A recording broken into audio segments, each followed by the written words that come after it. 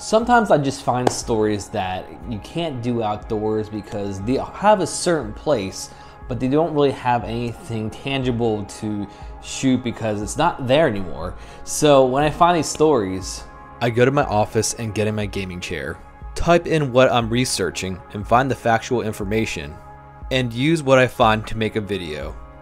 In this incident, I actually talked to a researcher about this story. Now this was back when I was in news, and I actually never used this footage to do a story there. It never got aired, and I always wanted to do this story for the longest time because it took me forever to try and contact this guy and get this information. So for today, I present to you Indoor Core.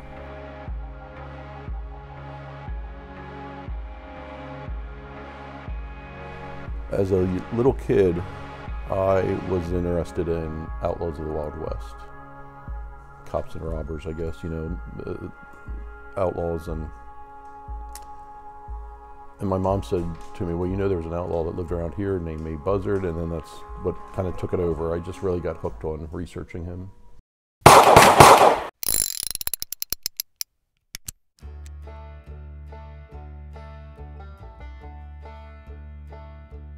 It was a particular family that grew up in the Welsh Mountains. It was a mother and a father. The father was named John and the mother was Mary.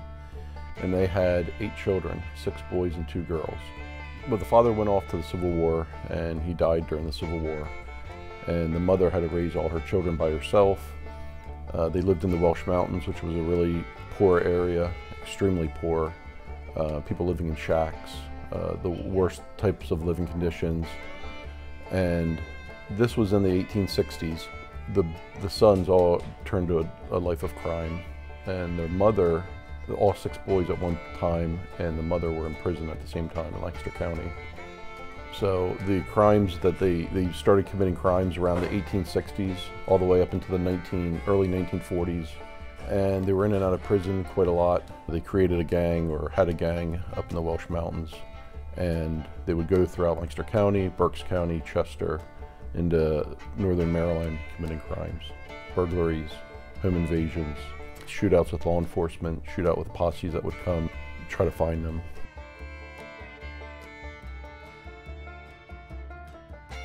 Abe Buzzard, one of the brothers who became the most famous of the 4, Abe Buzzard had more written about him in the Lancaster paper than anybody else other than the president at the time.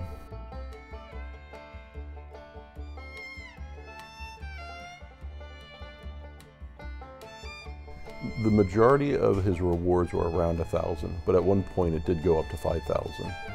And these were equivalent to rewards that were offered for outlaws of the Wild West. Some of your biggest and most infamous gangs of the Wild West didn't have $5,000 rewards for them. Some had more, but often they had around 5,000, and the Lancaster County Commissioners offered $5,000 for Abe Buzzard at one point. He was feeling the heat. He was worried. A lot of posses were looking for him. He was worried that he was going to be killed. It was a dead or alive warrant. And he, just one day, with his brother helping, John, the one that joined the Mennonite church and went straight, he just gave himself up, walked up to Lancaster County Prison and said, here I am. I don't want to run anymore on that particular reward. After that, did he stay in Lancaster County prison, or he still broke out again? He broke out. He was in and out of the prison numerous times. Sometimes he'd get paroled, sometimes he'd break out. In the 1880s was really at the height of their crimes and the height of their notoriety. Abe and Ike were in Lancaster County Prison at the same time, and Ike Buzzard was allowed to have a bird in his cell. You heard of the story, the Birdman of Alcatraz. Well, I guess Ike Buzzard was the Birdman of Lancaster County Prison. So as he was allowed to raise this bird, this canary, in his prison cell, the bird had laid eggs, and they realized, and then the eggs hatched, and they realized if they separate the young from the mother that it would fly back and forth. So they figured this was a way to communicate. So they, in October of 1883, they decided to break out of Lancaster Penitentiary.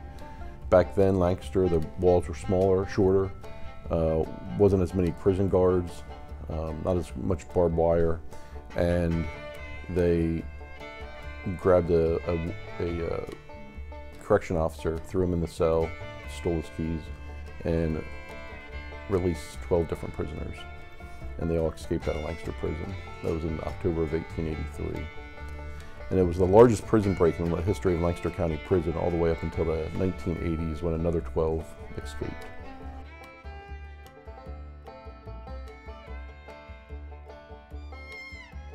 Their legacy didn't live on. That's one thing that upsets me. Their legacy didn't really live on. And the other thing that upsets me is how if you read anything in the paper today about the Buzzard gangs, they're always referred to as petty criminals and petty thieves. They committed a lot of major crimes back then. They shot at people, they shot people, they break into a house at night, hold them up at gunpoint, steal, I don't know if it's their life savings, but steal the money that they had. Tremendous amount of burglaries, businesses, stores, they would break in, steal whatever they could, jewelry stores, and the majority of their crimes were burglaries. They did a lot of home invasions, and they were involved in a lot of shootouts with posses that would form to come look for them, and also law enforcement on those days. Because it's really a couple of the last crimes that they committed when they were elderly, when they were in their 80s, were petty crimes that put them away for the rest of their life, that caused them to die, which they eventually died. A number of them died in Eastern State Penitentiary. Abe himself, his last conviction was for stealing chickens, and he was sent to Eastern State Penitentiary in 1926 as a habitual criminal, and then he eventually died in 1935 in Eastern State Penitentiary down in Philadelphia. And the crime that he was sent there for was stealing chickens. So I think that's kind of why their legacy lived on as petty criminals, because here you're getting convicted of stealing a bunch of chickens, and you eventually die in prison for it. But they committed so much more crimes than that. Martin Buzzard actually broke into a house in Groffdale, which is to the west of New Holland. Shot an old man in the head. He was 85 years old. His name was Isaiah Schaefer. Stole the money that he had in his desk and took off out the back door. And Isaiah Schaefer, this old man, he lived. He was shot in the head with a gun, but he lived, and they removed the bullet.